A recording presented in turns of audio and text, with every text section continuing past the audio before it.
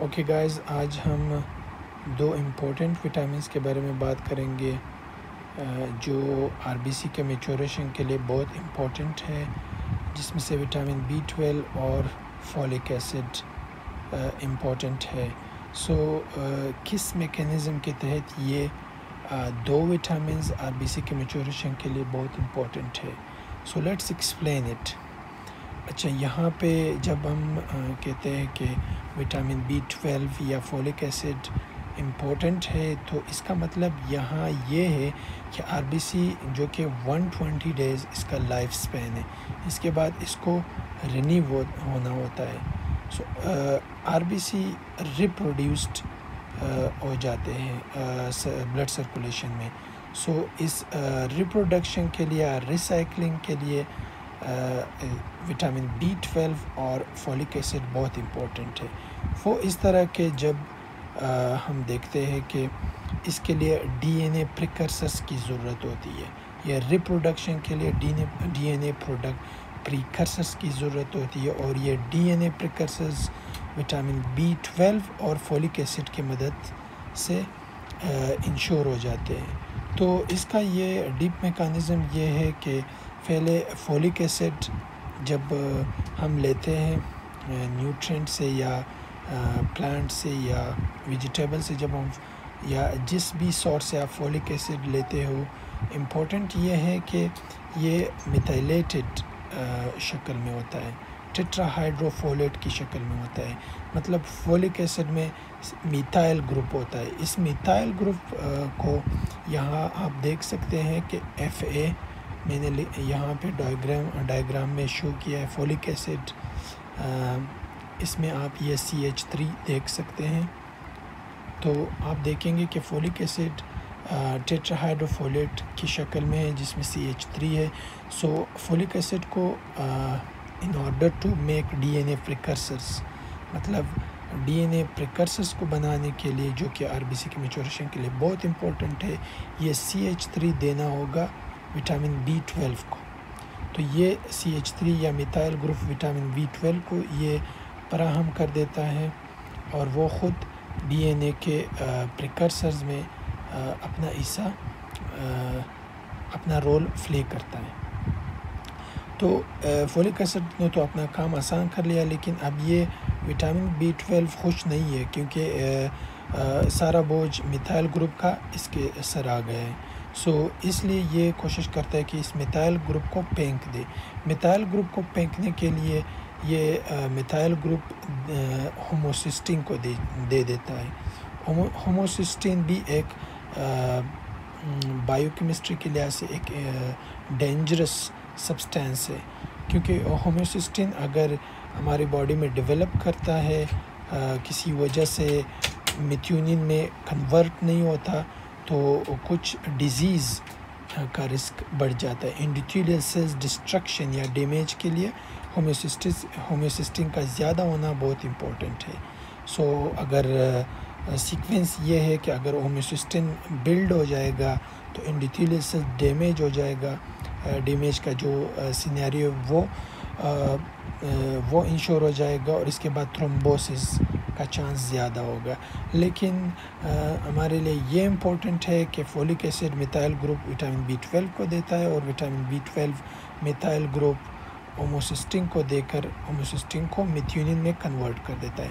तो एक तरीके से फॉलिक एसिड और B12 DNA प्रिकर्सर में अपना हिस्सा लेने में कामयाब हो जाते हैं, और दूसरे तरीके से होमोसिस्टीन भी नहीं बिल्ड होता है और वो मेथियोनिन में कन्वर्ट हो जाता है, और लिटरली वो DNA प्रिकर्सर थायमिडिन ट्राइफॉस्फेट। ये हो गया आरबीसी के मैच्योरेशन के लिए B12 और फॉलिक एसिड की सिग्निफिकेंस। ये डीप मैकेनिज़्म हमारे समझ में आ गई। अब हम आगे जाने लगे हैं, और यहाँ पे हम देखते हैं कि maturation failure caused by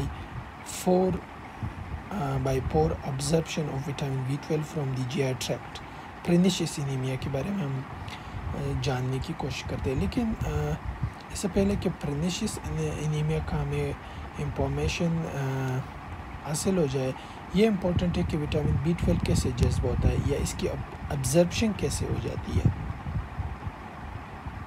right. जब विटामिन B12 हम ग़िज़ा के ज़रिए से अपने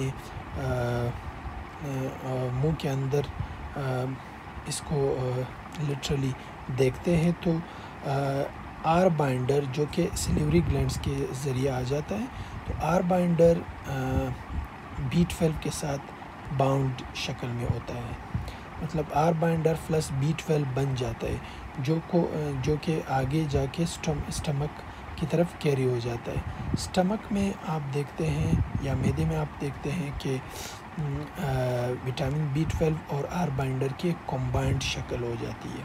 तो इसकी कॉम्बिनेशन को तोड़ने के लिए पेंक्रियाटिक प्रोटेजेस होते हैं। पेंक्रियाटिक प्रोटेजेस आके आर बाइंडर को आइसोलेट कर देता है और विटामिन B12 को भी एक तरह से आइसोलेट कर देता है। तो विटामिन B12 अब आज़ाद हो जाता है और वहाँ पे पेरिटल सेल्स होते हैं। पेरिटल सेल्स जो कि गैस्ट्रिक सेल्स है, वो लिटरली आके इंट्रिंसिक फैक्टर रिलीज़ कर देते हैं। तो अब B12 का जो साथी हो गए वो पहले आर बाइंडर था, अभी इंट्रिंसिक फैक्टर है। सो अब ये एक ऐसी शक्ल में B12 एक ऐसी शक्ल में हमारे लिए अवेलेबल है कि आइलियम में हम इसको ऑब्ज़र्व कर सकते हैं।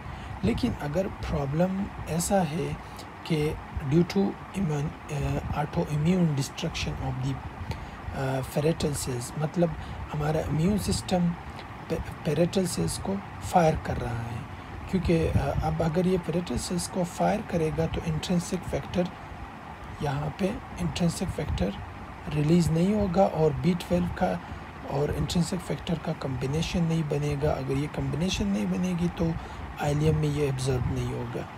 सो ये एक GI ट्रैक्ट का प्रॉब्लम आ गया है, पर्निशियस एनीमिया। तो इसको पर्निशियस एनीमिया कहते हैं। सो ये कॉन्सेप्ट इस पैराग्राफ का हो गया है। अच्छा, अब यहाँ पे आप देखते हैं कि विटामिन B12 की डिफिशिएंसी के लिए हमें 3 से 4 साल तक डिफेक्टिव B12 अब्जॉर्प्शन की ज़रूरत होती है, क्योंकि 3 से 4 साल तक लीवर फैसिलिटेट कर सकता है, मतलब इसकी कमी महसूस नहीं होने देता। इसके बाद प्रॉब्लम आ जाता है और डेली इनटेक हम 1 to 3 माइक्रोग्राम्स हमारे लिए इनफ रहता है B12 का। और बाकी इसमें इतने सारे पॉइंट्स हो गए हैं इस पैराग्राफ में। और दूसरा paragraph failure of maturation caused by deficiency of folic acid. अच्छा, एक डिजीज़ है जिसे स्प्रिव कहते हैं। स्प्रिव हकीकत में destruction of small bowl villi due to gluten exposure, मतलब किसी वजह से अगर आपके स्मॉल बाउल के जो विलाई होते हैं वो डिस्ट्रॉय हो जाते हैं। एक प्रॉब्लम ये होता है इसके पीछे के स्मॉल इंटेस्टाइन ग्लूटेंस को एक्सपोज हो जाते हैं। ग्लूटेन लिटरली एक प्रोटीन है जो गंदम में होता है या वीट में होता है। तो ड्यू टू एनी रीज़न अगर आपके स्मॉल बाउल के विलाई डिस्ट्रॉय होते हैं तो इसे स्प्रिव कहते हैं। स्प्रिव की बीमारी में B12 और फोलिक एसिड दोनों की डिफिशिएंसी हो जाती है। यहाँ इस पैराग्राफ का यही कॉन्सेप्ट